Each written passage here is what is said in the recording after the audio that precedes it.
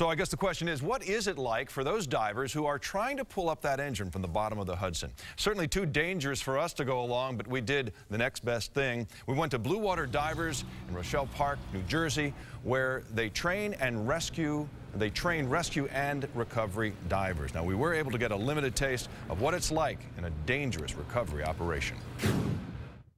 Just getting into the diving suit is a workout in and of itself. Moving in the water, a real chore.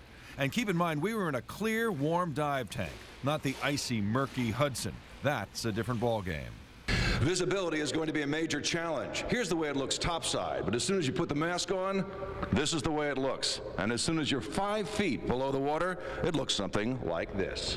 As soon as you get 10 feet below the surface, you can't see the hand in front of your face. And that's where the underwater radio and sonar comes into play.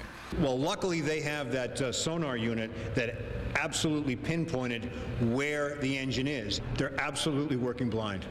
These guys are trained in it, they know how to do it, and that first hour or two when they actually feel around the engine and get knowledge, they focus on that, so when they're underwater they've got one thing on their mind: where are they with that engine and what was the plan as to how to bring it up. Using an underwater radio communication system, co-workers on the surface will talk the divers into place so they can secure the straps around the engine to eventually bring it to the surface.